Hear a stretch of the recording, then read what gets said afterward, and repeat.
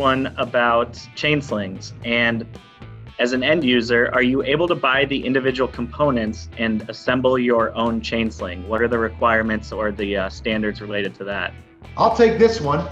So on a chain sling, you could technically buy your own components and assemble your chain slings.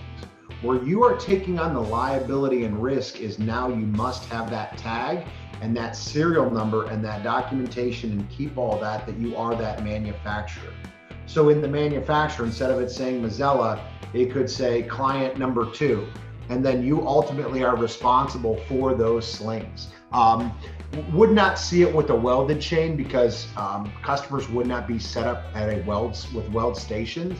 But a mechanical sling, technically, if you have those ASME B30.9 standards, you could make your own chain sling.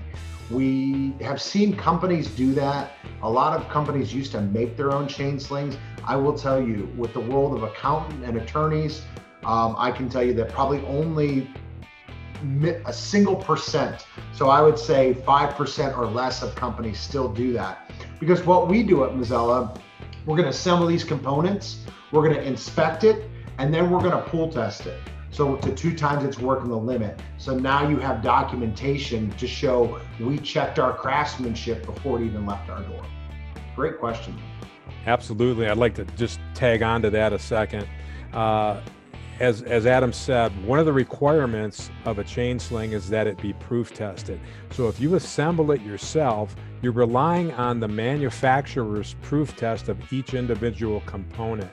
And as Adam said, not only do we rely on that when we build it at Mazzella, but as a final check before it goes out the door, we test the assembly as a unit and provide you with documentation to show that that has been tested.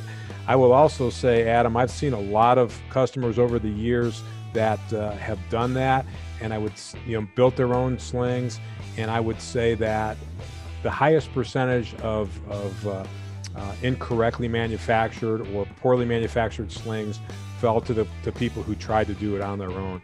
Rely on the experts. We're there to help you.